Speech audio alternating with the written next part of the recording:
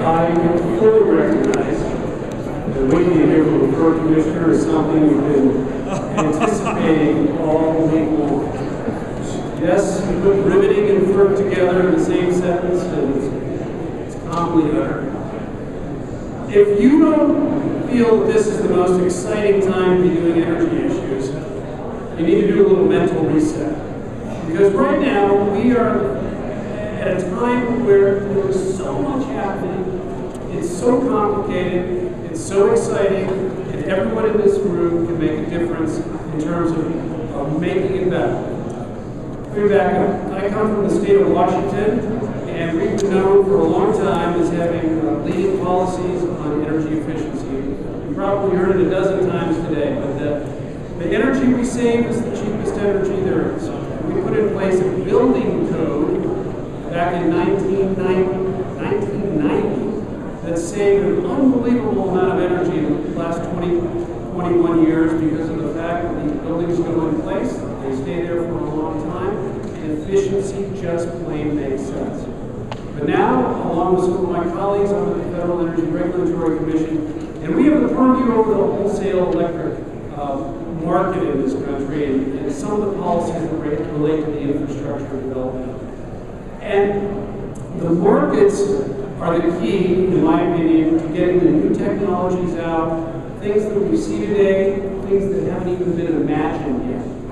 We need to make sure that customers have the opportunity to make choices and be able to incorporate a lot of the new ideas and technology at an individual level. If they're given that opportunity, they'll make the kind of choices that truly can transform our society and our energy consumption.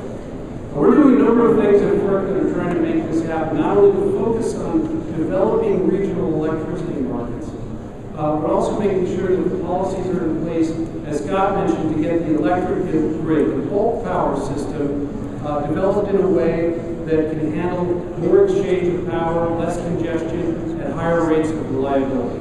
These take the kind of investments that are very capital intensive, but ultimately are not a big part of the customer's bill in the end, and yet a lack of investment there can cost a lot more on the energy side. So one of our major priorities is to try and develop the grid, build it out, create the right financial incentives for these investments. These are homegrown investments, they can't be outsourced, they're good, high-paying jobs, and we need to focus on making sure that that grid is built out.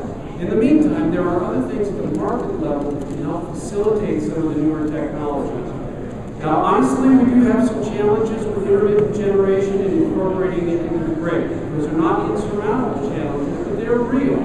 In a number of ways, we're trying to deal with that, not only expanding the markets themselves, but also as something my colleague Commissioner Norris will talk about a little bit more, enabling storage devices to be better compensated on the grid.